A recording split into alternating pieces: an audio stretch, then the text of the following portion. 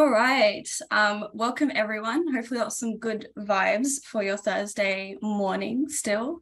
I'm really excited to welcome so many of you onto the webinar today.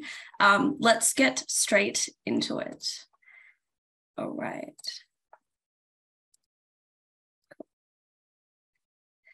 Awesome. Hi, everyone. So my name is Aditi. I'm an associate product manager at Checkbox and the feature lead for the feature that we're discussing today, Redlining. Yeah, it's really exciting to have so many of you here. And just to get to know the audience a little bit as we go, what I might do is start off with a quick poll. So you should see something pop up on your screen in a second. If you could please answer that, I'll give everyone a couple of minutes to get started.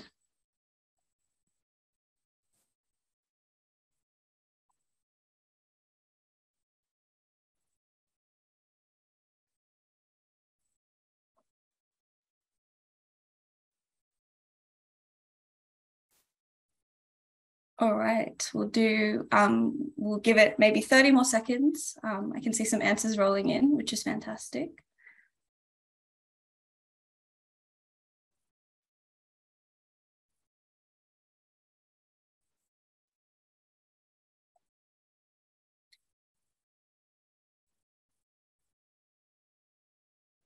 Okay, all right, let's wrap it up there. So the vast majority of you have said that you don't have CLM or contract lifecycle management tools and you don't know much about it.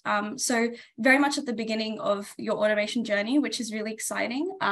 We'll hopefully do our best to go through what that all means and what it will look like on Checkbox. We have a few of you here as well who do have CLM, so that's really interesting, but they don't handle on-platform redlining. So hopefully that'll give a bit of a different, today's webinar I'll give you a little bit of a different take on what's possible in the space of contract and document management. All right, so without further ado, let's get into the heart of it. I do want to acknowledge that today we have both a mix of existing customers, so hi, friends of Checkbox, and also prospects on the webinar as well. So hello to potential future friends of Checkbox as well. It's really exciting to have you. But just to make sure everyone's on the same page, I'll do a little bit of an intro to Checkbox before we get into the process. A little bit of admin as well before we get into things. You should see a Q&A option on your in your Zoom controls. Please feel free to use that at any point in time to ask questions. I'll be monitoring that regularly and then answering your questions either as we go towards the end. So as a live audience, you have a unique amount of power today over the people who are watching online to really shape the discussion and shape what we talk about during the session. So please, all types of questions, any thoughts that come to mind, please chuck them straight into the Q&A chat. All right, so let's get to that introduction of Checkbox that we were talking about. In a nutshell, Checkbox is a no-code automation platform. Basically, we make it easy for your everyday business person to build apps without needing complex development time or needing to know how to write code. So what you're seeing on screen there is our drag and drop studio, which is kind of the heart of the Checkbox platform. So instead of having to write lines of code, you can drag and drop different blocks together to map out your process and then automate it and make it really easy for end users to run through whatever process it is. And just to put that in a little bit more tangible terms, well, I like to frame Checkbox as kind of 4 key capabilities like this. So firstly, we have our triage and self-assessment side of things. So that's input, capturing information from the business, from other people in standardized format. So you're not wasting that time going back and forth, asking for basic details, which should have come through in that first email. Then we have workflow approvals. So getting sign-off and signature or approvals from the right people in the organization and making it really easy for them to give that yes or give that feedback throughout the process. Thirdly, we have document generation. I won't touch on this too much because that's going to be the heart of our discussion. And then finally, reporting as well. So these are kind of the 4 key categories that Checkbox works in, or the 4 key capabilities that Checkbox has. There's much, much more, of course, but at the heart of it is these 4 things and how they link together. Of course, we've got today's focus being around that document generation aspect side of things, because that's where the heart of redlining sits. So let's go on a little bit of a journey looking at the document automation process as a whole, and then we'll jump into where redlining fits into that demonstration. So I like to think of document automation as coming in three key pieces. And of course, documents have been around since, the start of time, and they've gone through various stages of automation and modernization through business processes. So what we always start with, of course, is document generation, creating that first version of a document that sort of starts any process. So your NDAs, your MSAs, and of course, not just in the legal space, we have employment contracts and letters for HR. And this has obviously gone through a significant amount of modernization, right? What you see on the left-hand side is what a lot of teams either had or still have, which is kind of a Word template that's got markup saying, remove this option, remove that option, and people manually going through the process of checking documents, finding the right clauses, inserting and deleting them, to a process where you can capture the key information on a nice, neat form interface, which is convenient for everybody, and then automatically use that to drive which clauses get included, and put information like names and things like that in the correct location of a document. So that's document generation, creating that first version in a nutshell. We then have our approval and sign-off process. So it used to look like what's on our left again, emails, perhaps forgetting to attach the correct document and going back and forth that way, creating a lot of inbox noise for busy stakeholders who have heaps of BAU on their plate. So and that would, of course, cause a lot of delays in getting approvals. You might have to go back and forth a few times just to get that right information out. Again, the experience on the right-hand side being one-click sort of platform approval in the same system that generated the document in this particular case. So keeping it all in one location rather than splitting out across Word and email. And then the final stage we have is the document execution and signature. So of course, this involves either wet signature, signing pen and paper, as it used to be and sometimes still is for highly sensitive documents, or increasingly now e-signature. So things like DocuSign coming from, again, the same platform that did the previous steps. So that's automation at a high level of the document. And this in itself saves a lot of time, right? Where instead of going back and forth and wasting time between different stakeholders, everything's centralized in one platform. It's nice and easy, and users are brought into the process with the relevant context whenever they need to be, rather than being looped in on massive email chains throughout the entire process. But this is also the happy path of the process. This is when everything goes smoothly, from approval workflows where everyone approves and signs off. The parties involved are happy to sign as well. And unfortunately, that's not always the case. And what ends up happening then is where things get messy, basically, which is negotiation. So when we get to, once we've generated the first version of the document and we start going through that approval process, it's natural that people might not be on the same page. And that's where you get this kind of interweb of Word and email and versions flying back and forth, and redlining and track changes, which, people store across different systems, and end up with a lot of messy back and forth between each of the stakeholders. So the challenges around these are quite well noted in terms of parties spend hours looking for the correct contract version, or reversing changes because the incorrect contract version was used. There's a lack of visibility for non-negotiating stakeholders. So if I'm, for example, the procurement manager, I might not be directly responsible for the negotiations between legal and the counterparty, but because I've got my own deadlines, I need to know when the supplier agreement is going to close, when is my supplier going to be brought on board. And unless I'm CC'd in on the entire email chain, getting heaps of noise with things that aren't relevant to me, I have no idea what's going on in this particular process unless I ask someone, which again takes more time out of their day to respond to my query. And then finally, there's a lack of an audit trail as well. So compliance being really important from an organizational standpoint, understanding who's made the decisions, what did that negotiation process look like? Why did we decide to include this clause and exclude that clause? And if users aren't saving versions correctly, and often versions are floating around on local drives and SharePoint and Google Docs as well, if those versions aren't stored and saved correctly, then you lose that piece of context about why did this happen in the first place. And if that lives even worse in the email chains of individuals, that context might disappear once that individual moves on from the organization. But unlike the other areas of document negotiation or document automation, which have seen modernization into platforms, this is the kind of area that hasn't really seen a lot of progress. So we're still working quite heavily in Word and email, and that's been kind of the de facto process for a while now. I might just grab this. Cool. Awesome. So with that, today's webinar is all about modernizing negotiation. So what does this look like in the future? And that's what we're hoping to give you a little bit of a taste of today with Checkbox's new redlining feature. So let's jump straight into Checkbox. What we're looking at right now is a document execution app. So this app, which a lot of our customers already use, is basically designed to help individuals in the organization navigate the maze of signature hierarchy. So there can be several steps to getting a document signed and executed in your organization.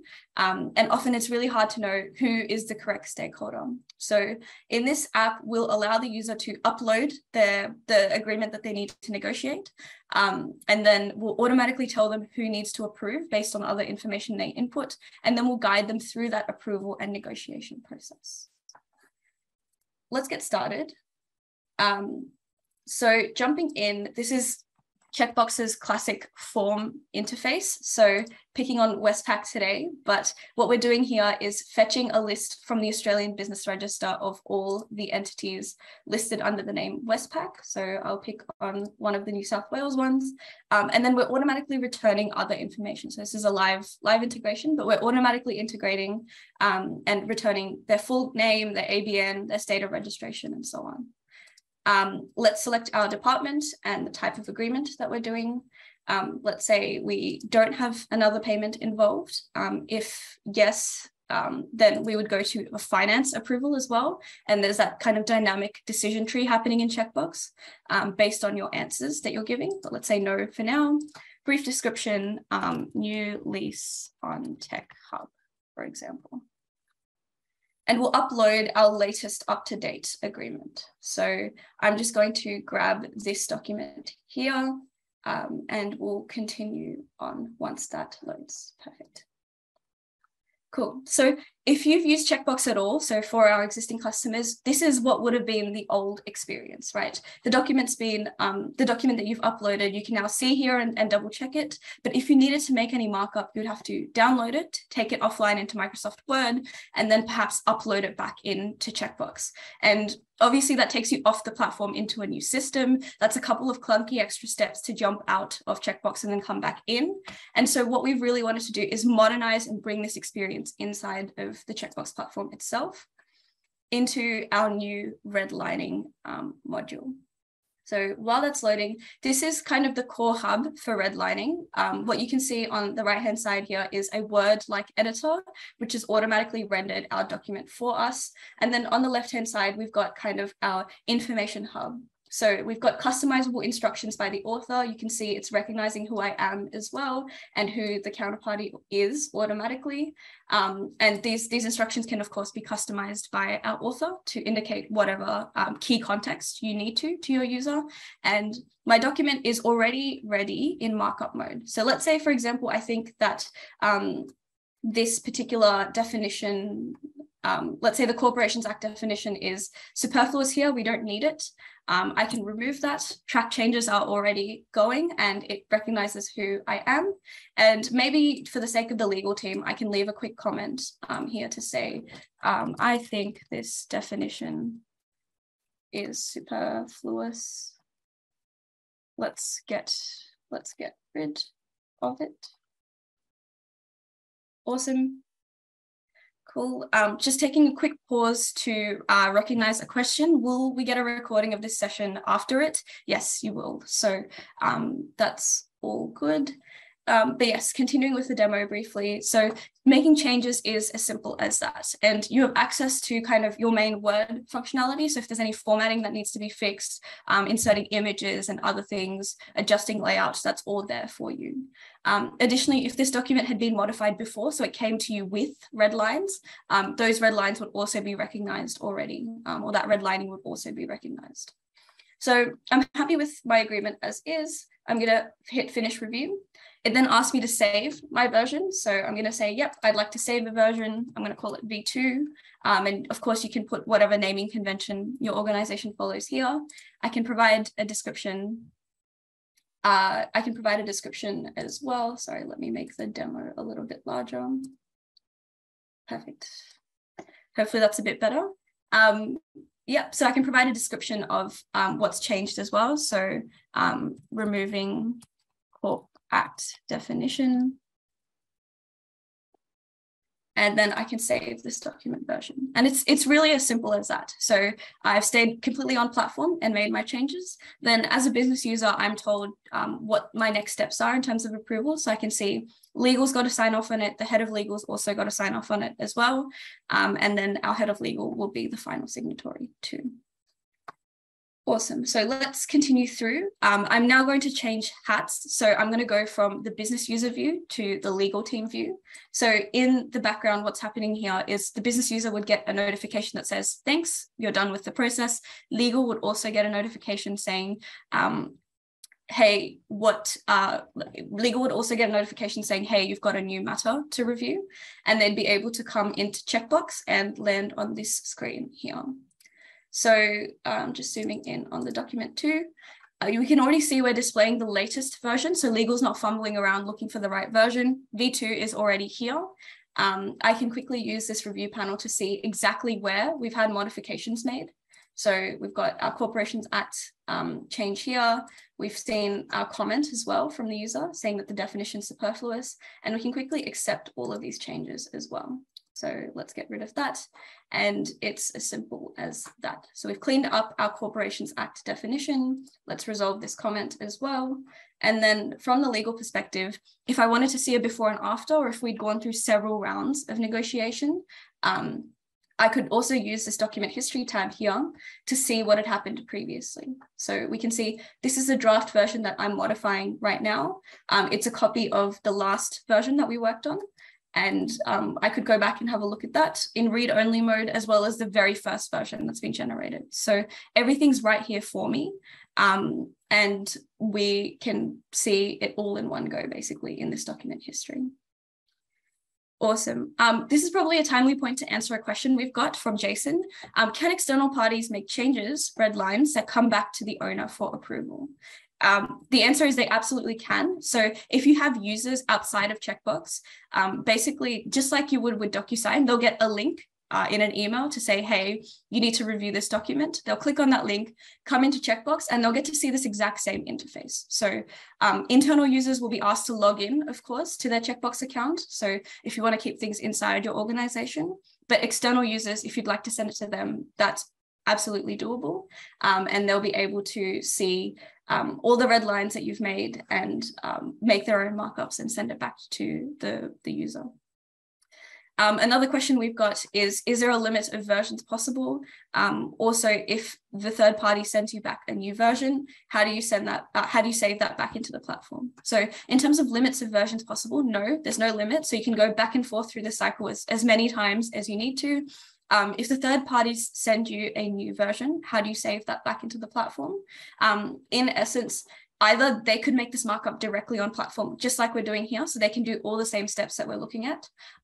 Or if they email you a version or something similar, we have another option, which I've switched off for now, but it's called markup offline, where you can upload a document that's been edited offline already. So if for some reason you have parties involved who aren't comfortable using the editor or have their own preferences, they could absolutely take the latest version into Word, make their modifications, and then upload that new version back into Checkbox, and we'll treat it just like it was a version created in Checkbox.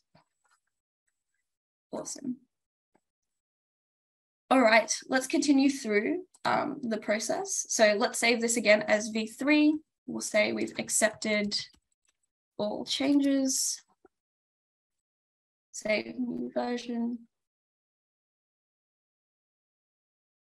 All right, and Checkbox has automatically determined that I've created a new version. So I can see that I've added a new version, and it's asking me as a legal team how I'd like to proceed with this matter. So from here, I might actually open up a new poll and let the audience choose their own adventure here. I'm going to launch this poll. So which of these options would you like to pick? Do you want to see some more redlining? Do we want to go through another round of negotiations, or are you happy to move on to the next approvals from here?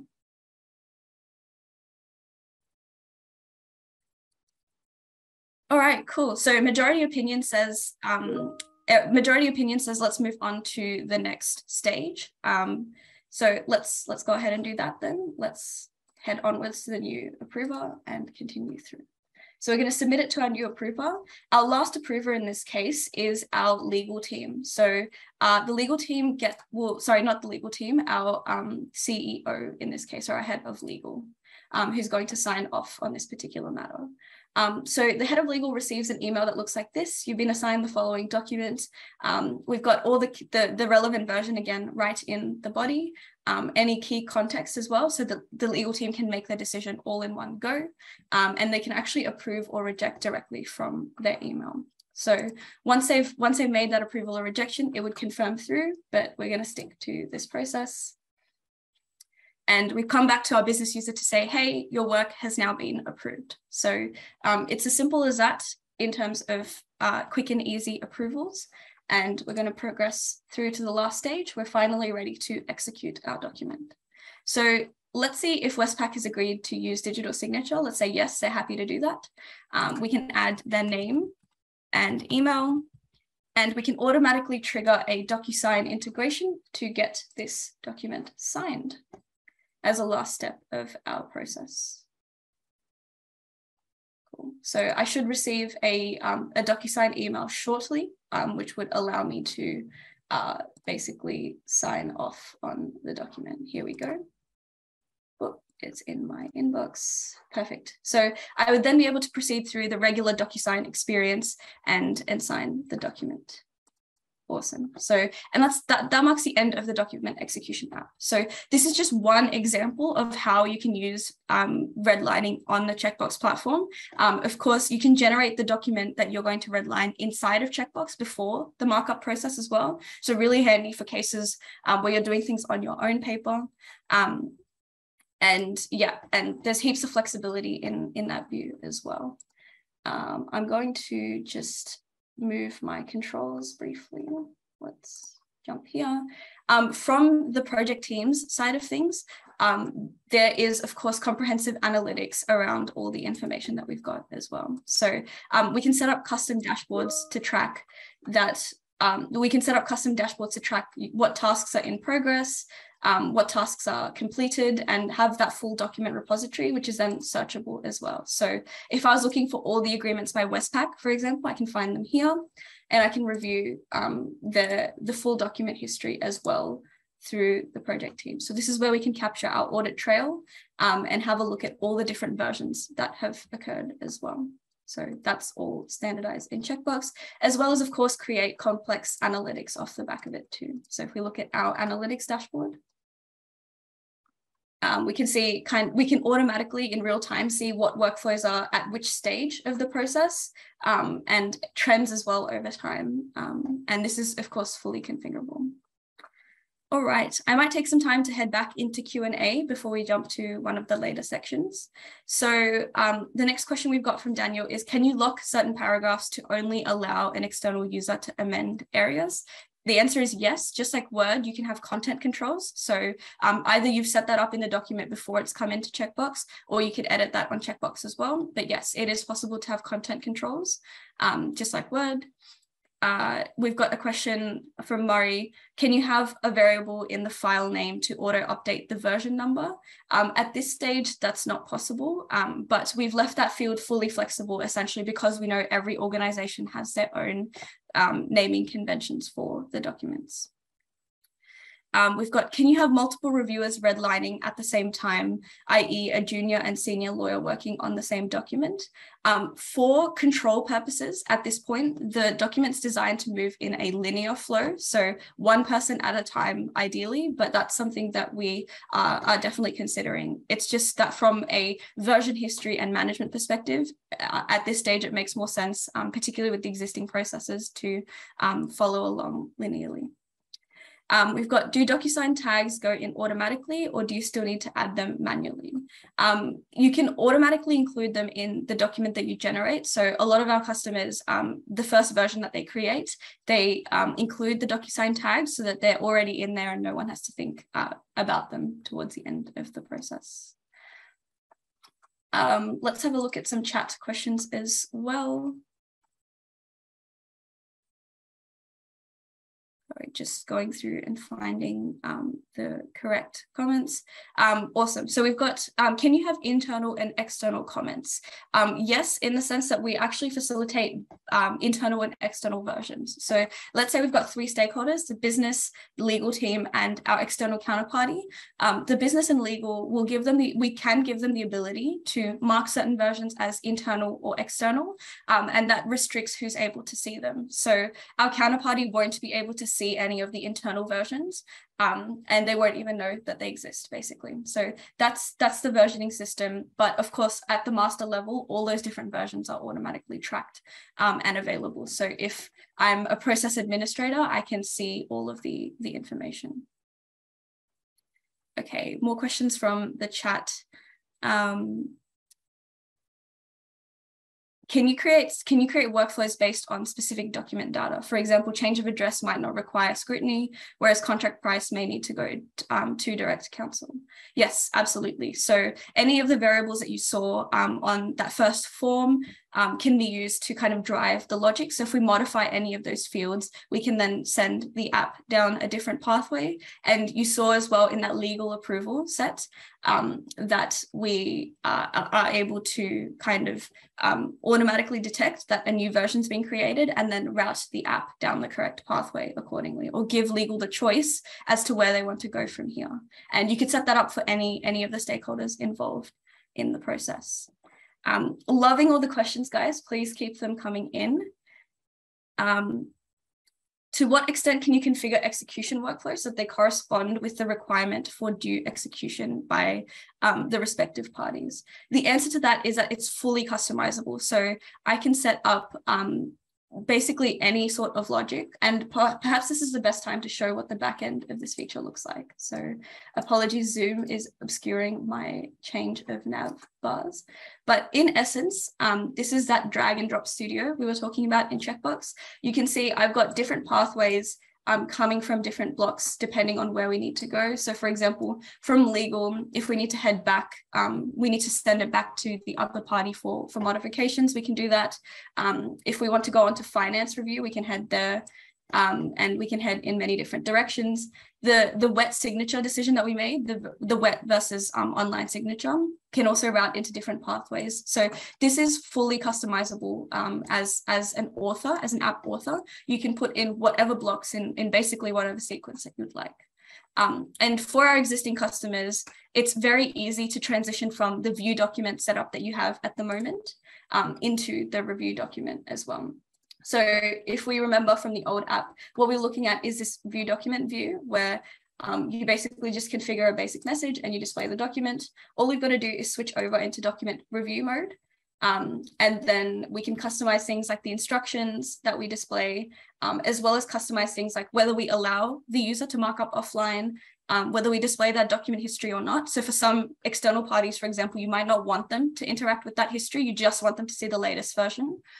That's also fine, whether we allow internal versions or not as well. So it's fully configurable and it's quite easy to transition across as well. All right, looking for some more questions. do we have an integration with DMS like NetDocs for uploading docs, or do the docs need to be saved locally? So all the docs are saved in Checkbox automatically. And if that suits, you can, of course, use Checkbox as that kind of repository type system where you've got that information stored. Otherwise, Checkbox can integrate with any system that basically has REST APIs. So we're expanding our library of native integrations every day. So we've got Zapier, LawView, DocuSign, Adobe Sign, and soon to come Salesforce as well. And we're always exploring new integrations, but on a bespoke basis, we can integrate with basically any system that has open APIs. And I believe specifically for NetDocs, they actually have email integration as well. So we've had clients actually send emails across to NetDocs with a specific claim number or a specific ID, and then have documents automatically stored. So it can be as simple as that, depending on your system. Awesome. Can the counterparty use a negotiation tool, or is it just for internal approvals? The answer to that is the counterparty can absolutely use the negotiation tool. Just like DocuSign, we'll send them an email, we'll prompt them as to enter their name and email as well, so we know who they are, and then they have free reins, or in the sense that they can use that editor exactly as we saw just then. All right. How often does the system require maintenance? The answer is that really comes down to it really comes down to how often your processes change, honestly. If your process doesn't change at all, you can leave this tool exactly as it is and keep going through the process. It doesn't require, a yearly check or anything per se, but if your processes change often, that's when you'll go through the process of modifying the app. Maybe you'll remove an approval, change an approver, add an extra step, whatever it is that you're doing. That's really a matter of, dragging and dropping in the correct blocks and then publishing the version, which is a one-click process to then update the workflow. Do you offer assistance in creating these pathways? So I'm assuming that question's asking about designing the app itself. The answer is yes, we do. We have a lovely customer success and delivery team who's there to offer advice. We have training programs as well. Our certifications program lets you make changes as well. Shows you through the basic steps of using Checkbox. And we have a fantastic partner network as well, who's happy to step in and assist with building applications. So there are heaps of different options there. Awesome. Is this an does this have to be does it have to be an approval after editing a doc? Are we able to send it directly for e-signature once changes are made? The answer is absolutely. You can send it straight on. I've configured it so that it always goes for approval, just to sanity check. But let's say, for example, legal has full autonomy, or HR has full autonomy to just modify the letter, modify the document, and then send it straight out. You can absolutely do that. And we can include an email notification as well to say back to the requester to say, FYI, we've made these changes, here are the latest version, but it's already out for e-signature, it's ready to go. So that is fully customizable. The redlining module is just another block, just like all of our other blocks in the process.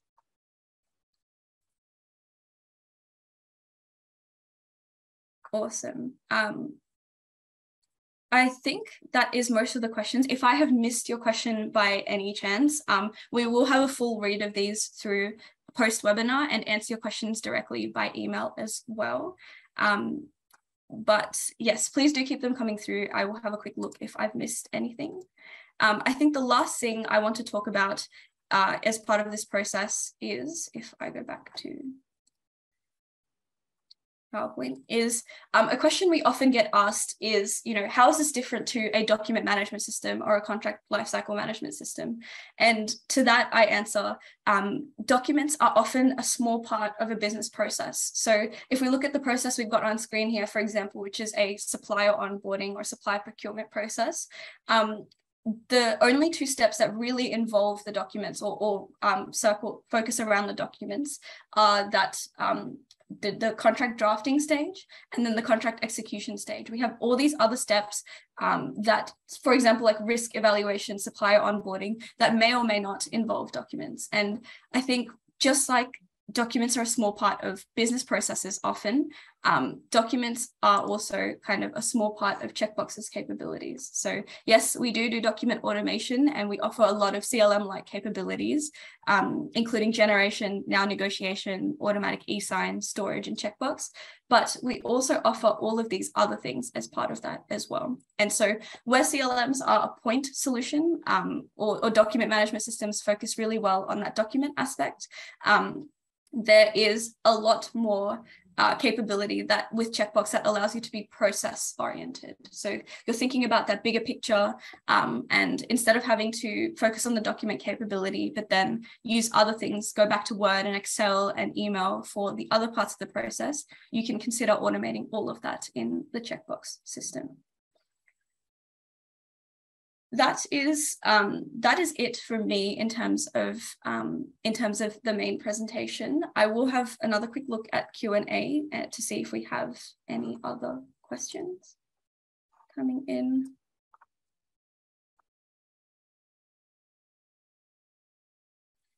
Is the template being shown shareable to existing customers as a training guide? I assume you mean like the app design that we just went through, or perhaps the NDA template that we were looking at, the document template. The answer to that is both of these are shareable. So please talk to your customer success manager if you have one, or your sales rep if you're working on the prospect side of things, and we can certainly use these as a base to show you what that before and after journey looks like. If you're an existing customer, your customer success managers will reach out as well, or feel free to reach out to them to guide you through perhaps how this could be applicable to your existing use cases. Awesome. Any other questions? Yeah, app design. Yes, the answer is yeah. We can give you that basic app design to show you what that process would look like. Awesome. Is this an add-on module is a question that I can see in the chat. The answer is yes, it is an add-on module, and you can talk to your customer success rep or your sales rep to find out more about that particular like the pricing and the particular arrangements around that module. Okay, awesome. Can the tool handle changes to PDFs as well as Word? At this stage, it's designed primarily to ingest docx files. So if you have a PDF, what we recommend doing is just doing a quick conversion and then chucking it into Checkbox. And then, of course, using that editor, any minor formats and adjustments can be made. PDF is certainly something we're looking to support. Longer term, it just has a little bit more complexity around the changes, of course, because PDFs kind of render like images. But yes, that is something we're looking to support long term. And of course, on the other side of the picture, you can of course download these agreements as PDFs and take them offline if you need to. And that's all available for you as well. I'll go back to the redlining view very quickly in case that brings about any additional questions, just so we can see that. Oh boy, let's go through this quickly.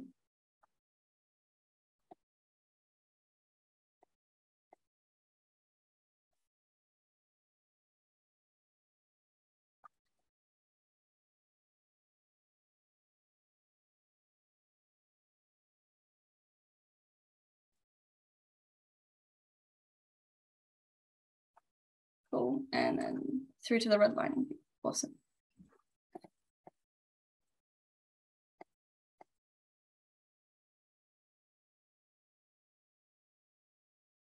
Cool. We've got an interesting question here. Would it be possible to create a departure table from the amendments? If so, can you extract the variables from the redlining amendments to use in things like risk weighting?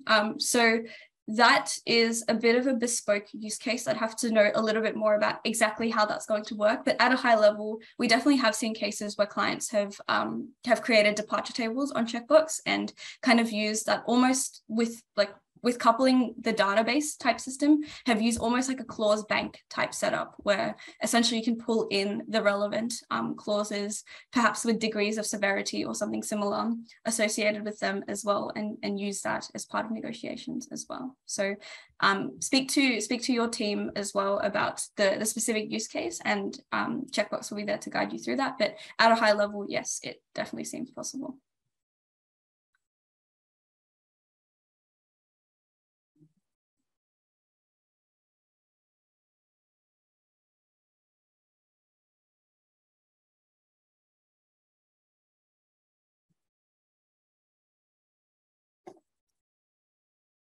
All right, I think with that, let me just make sure I haven't missed anything.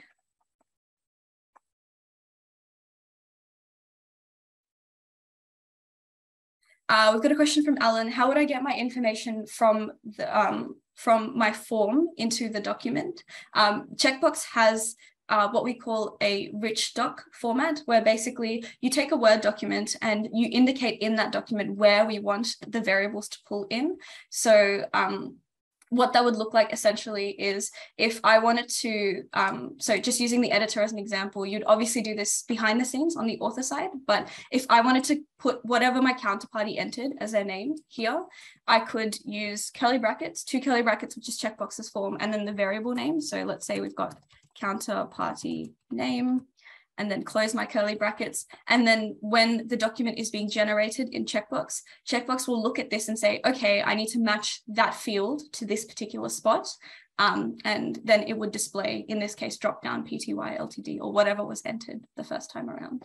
And we can use that same kind of logic to show and hide particular clauses and all of that. So that's fully flexible from an author perspective. And yes, our certifications programs go into more detail on how to make that happen as well. Okay, thank you everyone for being so engaged with the webinar. I really appreciate it. I'm going to do one last poll for the audience, and that is to understand whether or not you'd like to continue this conversation. So if you select yes, one of our sales reps or our customer success reps, if you're an existing client, will just reach out and continue the conversation around how this might work, what this might look like at your organization. So if we could please get your feedback on the process, that would be awesome. But thank you so much for your attention over this 45 minutes. Hopefully there are some good vibes for the rest of the week, and thank you for your presence. See you, everyone.